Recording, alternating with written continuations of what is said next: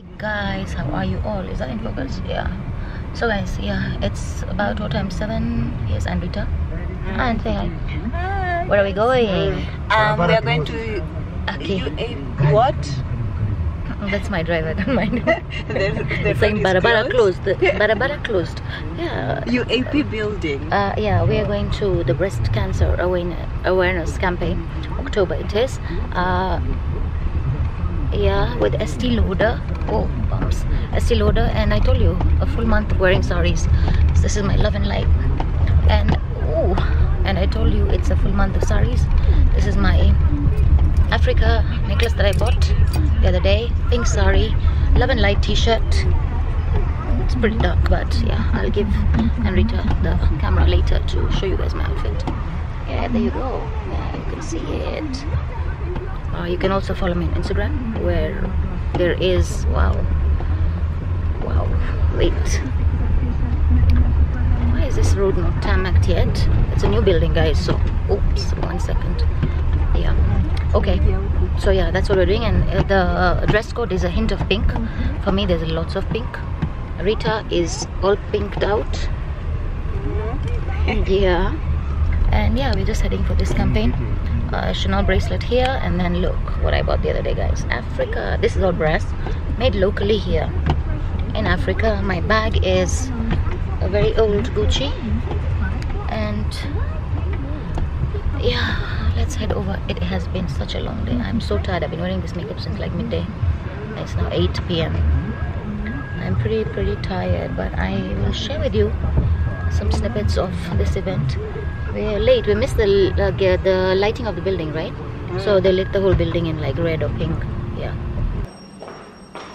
Rita, are you sure we're not getting tricked? Check the lifts. Oh my god.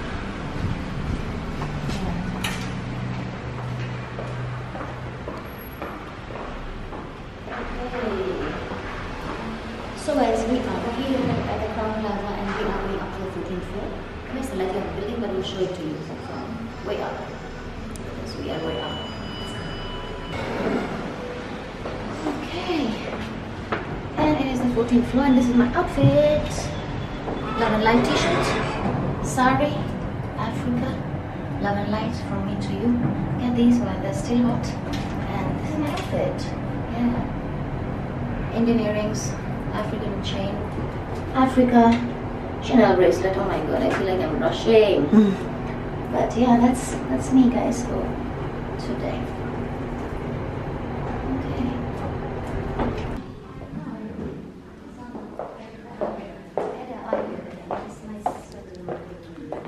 Likely has a breast cancer story. After all, every 15 seconds, somewhere in the world, a woman is diagnosed with breast cancer.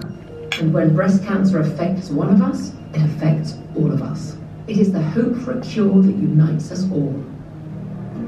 Our goal hasn't changed since Evelyn H. Lauder co-created the Pink Ribbon and started the breast cancer campaign in 1992. We are committed to creating a breast cancer-free world. Every day, people all around the globe come together to raise awareness, funds, and inspire action in making that goal a reality. Indeed, significant progress has been made, but there is still work to be done. My mother had the vision to expand the value system, what we now call corporate social responsibility. I would call it an element of humanity. Since the campaign's launch, the Estee Lauder Companies has raised more than $79 million globally to fund life-saving research, education, and medical services. Of that, $65 million has funded 260 medical research grants through the Breast Cancer Research Foundation, which Evelyn also founded in 1993 and is the highest-rated non-profit breast cancer organization in the US, dedicated to advancing the world's most promising research to eradicate breast cancer. In addition, we continue to support more than 60 organizations around the world, all aligned to our mission. I've seen firsthand the research we are funding in action, spoken to many leaders in the field, and know how hopeful they all remain. Every year and every day, Evelyn's pioneering vision continues to move us, turning hope into life-saving realities. I'd like to be able to save lives. Our commitment to creating a world without breast cancer is stronger than ever. It's time we take action and increase education. It's time we develop new treatments and fund new research so that every 15 seconds somewhere in the world a woman is not diagnosed with breast cancer. It's time to end breast cancer. We, along with over 46,000 proud employees, have been leading the movement since the beginning and will continue to do so until breast cancer everywhere is only part of history. Together, we work towards a breast cancer-free world, one life, one ribbon, 1 second at a time. Like Evelyn once said, it really is something that can never be done by any one person. It has to be done by a group. Join us in our mission. Visit elcompanies.com/breast cancer campaign. Follow the Estee Lauder companies on social media and join the conversation using hashtag #TimeToEndBreastCancer.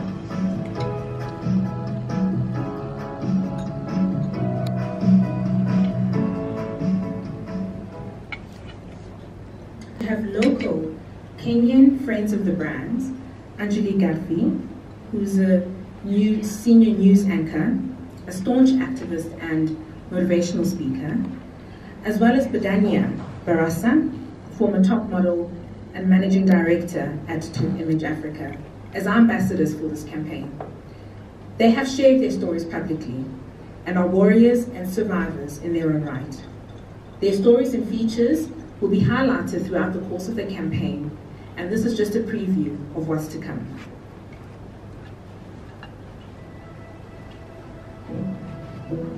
Dear Anjali, it's okay to be scared. I know you have a million questions.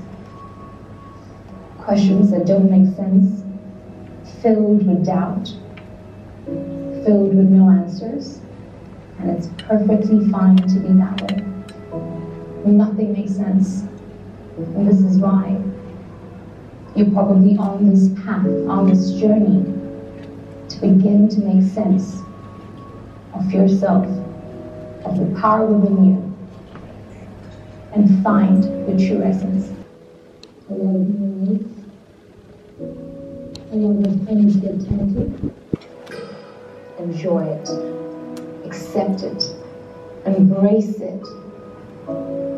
Go with that positive mindset. Strong mind, strong girl. What you're going to need is great family support. Eat lovely organic food. Meditate and pray. Don't forget to pray. But worry not, because as we share our stories, you can donate to this campaign and help end breast cancer. It's really a historical celebration. My name is Mario Alzaroni, and I represent the Estee Lauder companies across Sub-Saharan Africa. And I'm truly honored to work for this company. A lot of American companies embrace a cause in this day and age a little bit because they have to. Estee Lauder was started by a real pioneer back in the 50s, and for the last 80 years, the vast majority, of course, of the business, but the vast majority of the focus as Estee Lauder has been women. The raison d'etre of the company is indeed to celebrate each woman's individual beauty, and through the variety of work that gets done worldwide, this remains the core mission of the company. I want to mention a few facts that I think are really staggering, and I'm saying this despite the fact that I am myself not a woman, but 86% of the employees of the Estee Lauder companies worldwide are women. Over half of the people in senior leadership position at the Estee Lauder companies are women, and half of our board of directors is represented by women.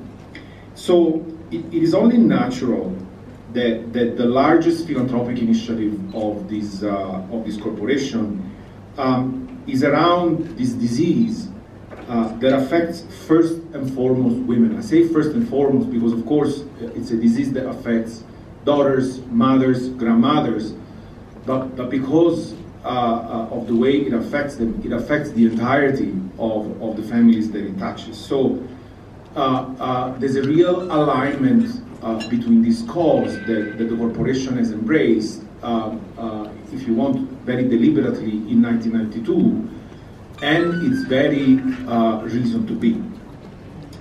I think this evening can impact your overall wellness. So we do drive those two agendas. And it is under our wellness program that we partner with other institutions, to drive awareness like what we're doing this evening. So we see a lot of synergy with what Estee Lauder does and what we do as an organization. To drive awareness across the country and across the territories that we do business, just to make people aware of what they need to do to prevent and to manage this disease. Apart from that, through our UAP or Mutual Foundation in East Africa, we do run clinics out there. This year alone, we've run clinics in Bungoma, in Bomula, in Meru, through our partnership with Africa Cancer Foundation, AMPATH, and AMREF. During these clinics, we do screening and offer advice to those who need, further and specialist, diagnosis around, cancer and other non-communicable diseases. You may want to ask yourself, why, as an insurance company, would we invest in this? 3 reasons. 1, we have a health insurance business in our group. It costs us a lot of money to pay claims when people are sick. So it is in our interest to invest in people's wellness, because when Kenyans are well, our business thrives. When women are happy and beautiful, our business thrives. And by the way, statistically, women are some of the best clients that insurance companies go for. They live longer than men. All factors are constant. So that's what we call in insurance language, good mortality risk. So when women are happy, our business is happy. Again, you see the link and how our partnership with Estee Lauder makes a lot of sense. So that is something that we do through our UAP or Mutual Foundation. So we do a lot of clinics across the country and amongst communities that may not necessarily afford the facilities to scan and to detect some of these conditions. Traditionally in African societies, we shy away from planning for certain eventualities. For staff participation and a very, very social calendar that I've had a look at for the next coming 4 weeks. So very excited to see what that yields. Plus, then on Friday, the 25th of October, both Estee Lauder companies and Linton's will be at UAP in the building for a fun full day. So sure to look out for those announcements as well. We also have some social media collaborations with True Love magazine. So be sure to get your October issue of the magazine, where we also have our breast cancer advert in there. They will also run a social media competition for some lucky readers to attend the breast cancer luncheon. And speaking about the luncheon, we will commemorate the end of the official breast cancer campaign with a beautiful luncheon on Saturday the 26th of October, so save the date, at Hemingway's Boutique Hotel. And this is where we will also hand over a check donation to a worthy organization that will soon be announced. So keep watching this space.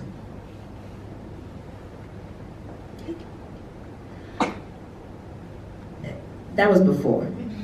That's after.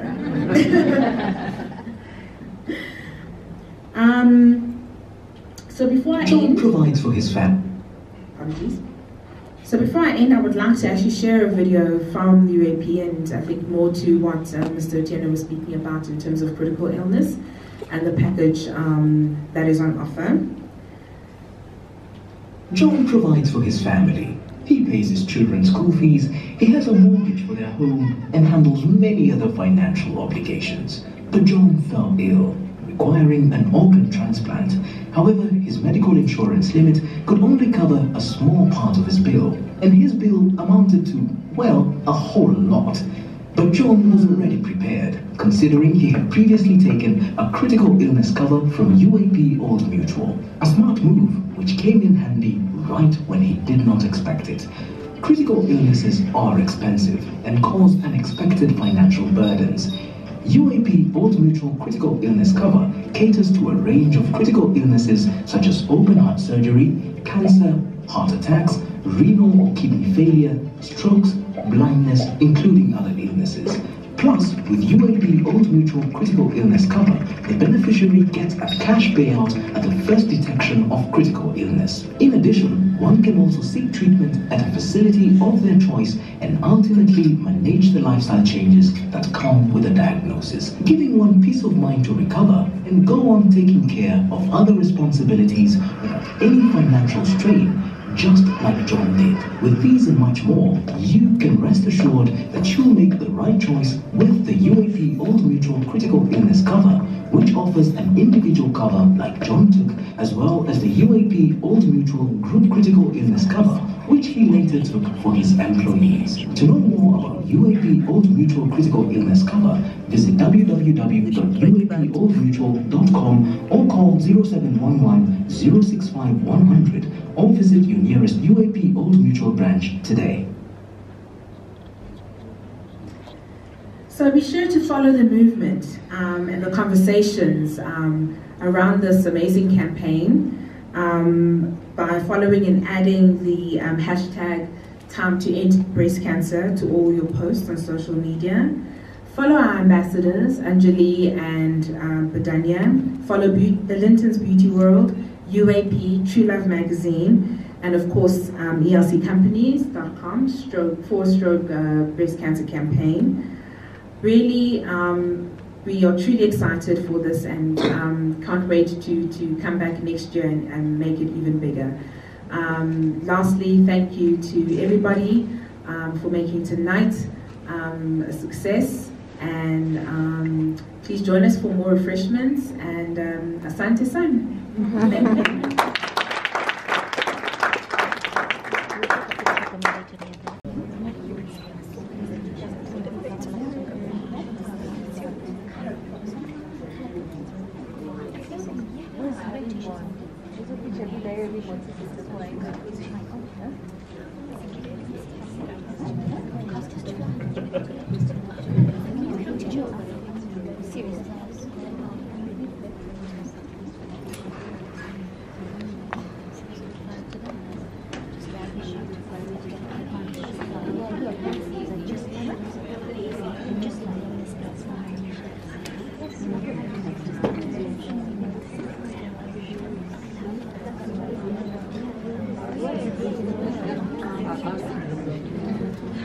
Say hi. Hi, Lucia.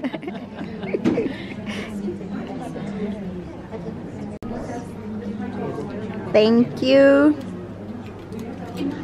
What's the correct page for Estee Lauder to So there's Estee Lauder Company, which is the global company for breast cancer campaign. For the brand, it's Estee Lauder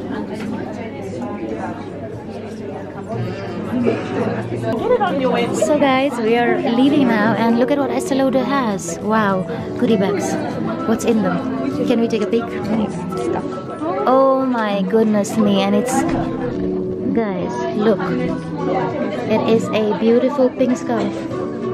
Thanks Estee Lauder, thank you very much, and keep doing this amazing fabulous job. And guys, please shop Estee Lauder. You guys know I am their Estee Lauder forever girl, so you guys saw me. This is it, Estee Lauder. So guys, that is the UAP building that is lit in pink, and in honor of the breast cancer campaign, guys. There you go.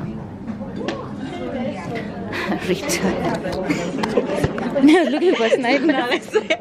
So guys, let me fill you in. This is really funny. This is my PA and Rita. Hello. You know what she did?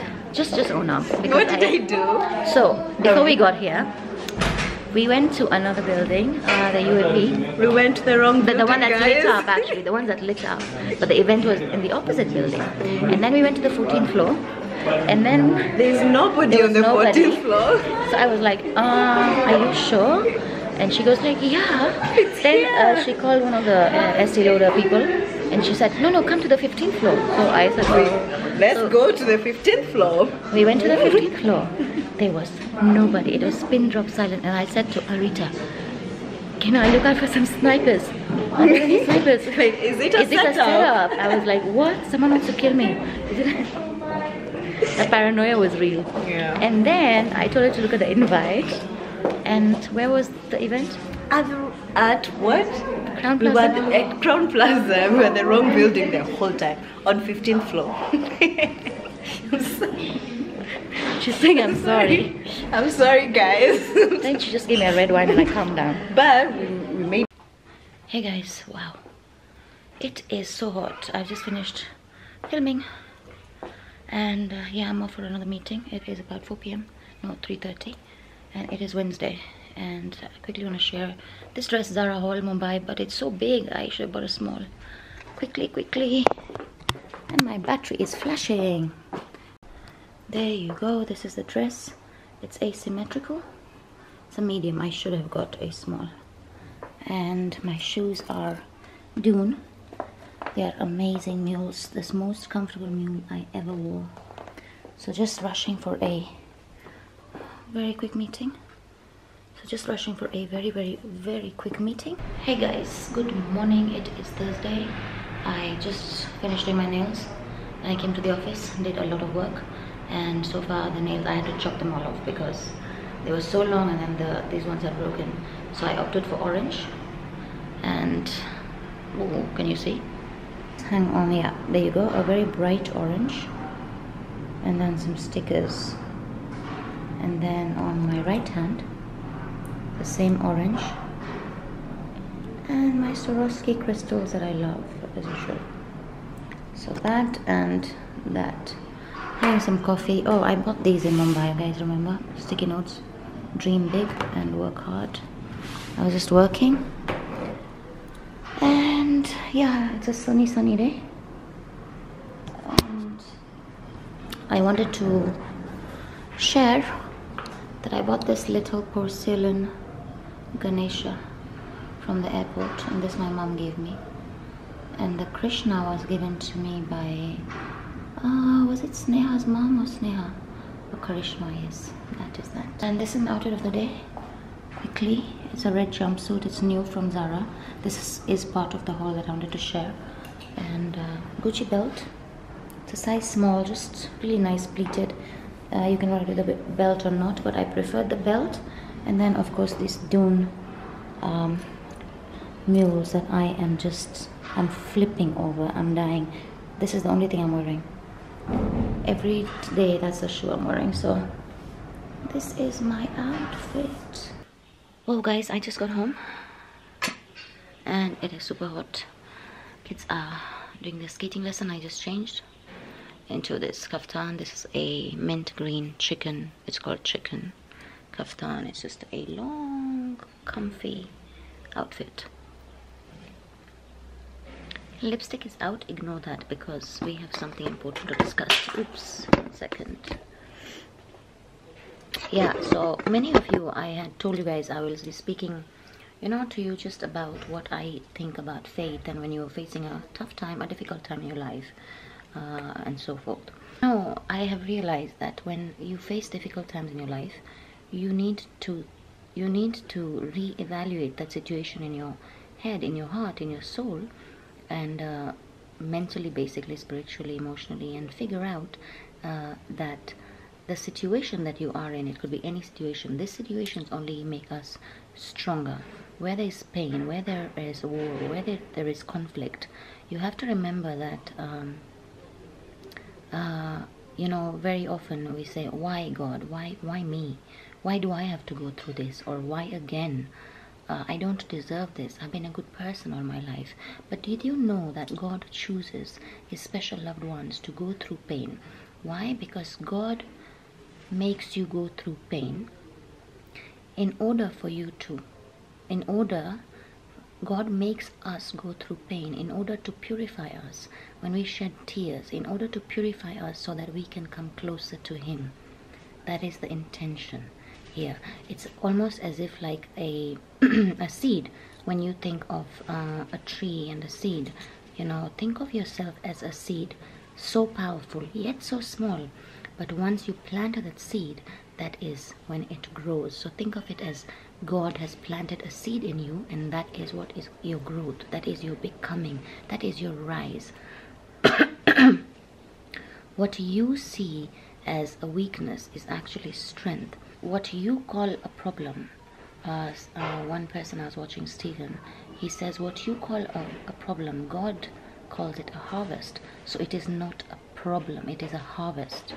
You know, we live in this day and age when we say, when this happens to me, then I will do this. When this happens to me, then I will do this. I'll be able to help others.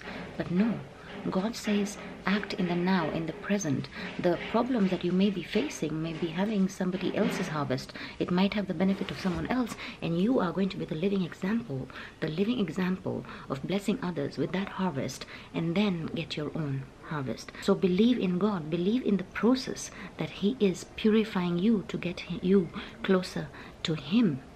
We keep on asking, why me? Why did it happen to me? Why is my mother sick? Why does she have cancer? She struggled all her life. Why did I have a really bad childhood? It is in that suffering that we get purified and we get closer spiritually to God. And we learn so much about it. Jesus suffered for all of us.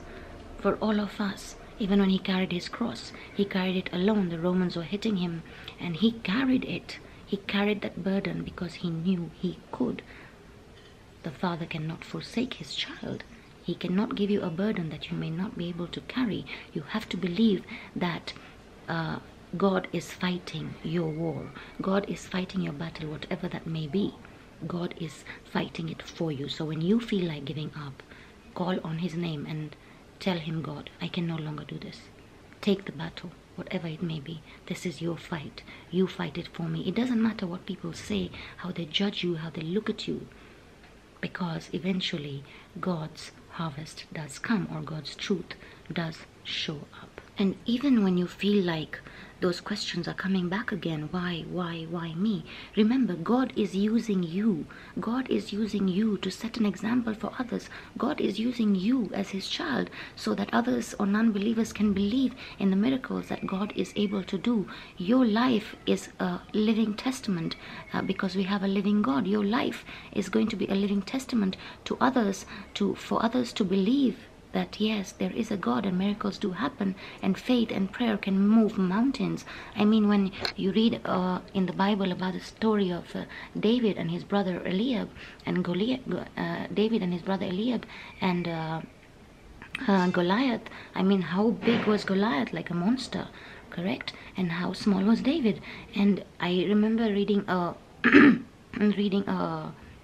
about it, and not so sure I stand to be corrected, but David was against his brother, and there was a point he was not even looking at Goliath that is behind him, and he couldn't believe that he could fight him. And at one point he turned around, and when he turned around, he, instead of saying Eliab and being resentful to his brother, he saw the enemy that is the true enemy. So sometimes God gives us so much trouble and puts things in place for us to see, and sometimes we are not even seeing them because we are not looking at the enemy. The enemy is deceiving us by showing us those who are close to us so we can fight those who are close to us. But yet we are so blind because we do not see that the enemy is actually someone else. The enemy is from the outside. The enemy, the evil person, or the enemy is from the outside. That evil is hiding itself and deceiving you into believing to fight your own. Goliath was a monster. but David still fought, and victory was his. So it doesn't matter. What I'm trying to say is that it doesn't matter how big your war is. Give it to God, because at the moment you may not be able to see victory, but it will come. It doesn't matter how big the enemy is. It does not matter. But if you give it to God and you have faith, enough faith and patience, then even those monsters, you can fight. You can fight. All it takes is firm belief, prayer, and patience. So many times when trusting in God, having faith, that's what I'm trying to be at. Having faith in God seems like a difficult task to do. I know I've been there. I do it sometimes, even subconsciously, but be conscious about this. You keep on saying, I am trying to do this, I am trying, but I reap no rewards. I am trying hard to work, I am trying hard for abundance, I am trying hard to go to church or the mosque or the temple, I am trying so hard to be kind, I am trying to heal. But God says, do you trust me? Do you trust me? Sometimes our trying comes in between our trust. Can you stop trying and trust and have faith in that God, whoever it is that you believe in? Because I believe God is one. We give it God different names, whoever it is. Do you trust in the Father up there in heaven? And do you trust in Him enough to give Him your burden? Do you trust in Him to get up out of your bed if you are in depression? Do you trust Him enough to relieve you of your anxiety? Do you trust Him enough to give it your all and let it be with God and then see the miracles happen? Do you trust Him? Do you trust Him to keep on trying? Do you trust Him? So I would say, when approaching God, it doesn't matter how big you are. When you go into a church, a mosque, a temple, it is not about who is the biggest, that is the most valuable to God. It is not about why is he so rich and I am not, why doesn't he have problems and I do, why are they not sick and we are. We normally tend to ask questions such as these to God. And I remember asking this myself 4 years ago when my mom got diagnosed with carcinoma. And I tell you that when you go to God, you humble yourself. You humble yourself, because when God hits, there's a very good Gujarati saying, I forget it, because God can crush that pride into powder. You can imagine like the Titanic. It was a maiden, you can imagine like the Titanic. It was a huge ship, and on its maiden voyage, it sank. The ship that could never sink. Pride comes before a fall. So make sure that you wash away all your pride, humble yourself before your God and others, because if you do not, that you spirit being close to God and being proud cannot come together. You must give yourself up. You must give your soul, your heart, your everything. You must surrender. Maybe that's the word I'm looking for. You must surrender completely and wholly. All have problems, correct? We're all human. We are in this human body, in this human spirit, and we will be going through problems. I always say, where there is an uphill, there's a downhill. Where there's a downhill, there's really an uphill. Or my mother says very well that after, when you're stitching something, you put a needle that goes through the cloth, and then the thread follows. It goes like that, needle and thread, and that is the cycle of life. And that is what I'm trying to say, is that humble. I think being humble, humbling yourself before God and even before your own enemies, is a victory on its own. How many of you have read the Gita? But all the Indians will understand. In the Gita, which is the holy book of the Hindus, in the Gita, Lord Rama was sent away by his own father on, they said, Vanvas, which is like basically he was disowned and sent out to the forest for so many years, and he could not return home because of his stepmother. And he served this sentence just like Jesus, out of his good heart, because he was the Son of God. And just because of his good heart, he did not want any fights in the kingdom, and he said it's okay. So off he went with his wife Sita to the forest for so many years. And that's why Diwali is celebrated with fireworks, because it is a return of Lord Rama back into his kingdom after serving so many years away, which is like, say, not prison, but how would I say, to be sent away, right? I can't get the words right now. I'm super tired, guys, and these builders are bothering me. Anyway, so he was sent away. His brother Lakshman went with him, and his wife Sita. And during that time away, for so many years, there was an enemy, and the enemy was Ravan, or Ravana. So the enemy was called Ravan, and he had this huge castle, and the castle was all made of gold. The castle was all made of gold. It was called Lanka. But even then, when this bad Ravan kidnapped Lord Ram's wife, who was Sita, Lord Ram fought back, and even this king who had a castle of gold, it was all burnt down by Hanuman, who was a Lord Ram's devotee, a very big devotee. And this is what hits me when I think. It means that it doesn't matter which king you are, how much you have, because in the court of God, nothing matters how much money you have, who you are, what you did, how many charities you did, but only your deeds, your good deeds and your bad deeds. Your karma is whatever that you have to pay back or debt in this world, and your dharma means the good deeds you have done. So in the court of law, nothing else matters. God does not see how much money you have to oppose or defend or apply. I don't know. Yeah, in the court of law, none of that matters. In the court of God, none of that matters. One thing matters: how pure you are, how truthful you are, how God-loving you are, and how pure you are. And then you will see God's hand on you. You will see God's work in your life, and you will believe. You will believe that there is a living God, that the God is within all of us, in each of us. I am a firm believer that even though I go to Shirdi, I go to here, I go there, I just like the spiritual experiences, but I do believe God lives in each one of us. See within yourself. Seek within yourself, and you will see God. You will see the hand of God. You will see the power of the Almighty. Do not ask God, why me? Do not question God. Do not, because He knows why He chose you. He knows why He chose my mom. She suffered all her life. I've stopped asking Him. She suffered all her life. She's never seen a good day. And when it was time for her to be happy, then boom, came cancer.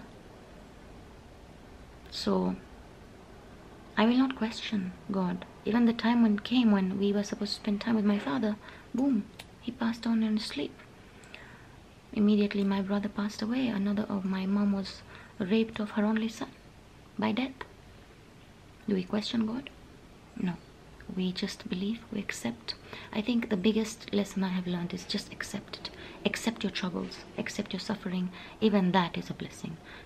See your suffering as a blessing from God, because trust me, only the chosen ones do go through this phase. And like I said, maybe our lives become testaments. They become the stories that yes, there is a living God, and that God is working through us. Maybe God is working through me right now.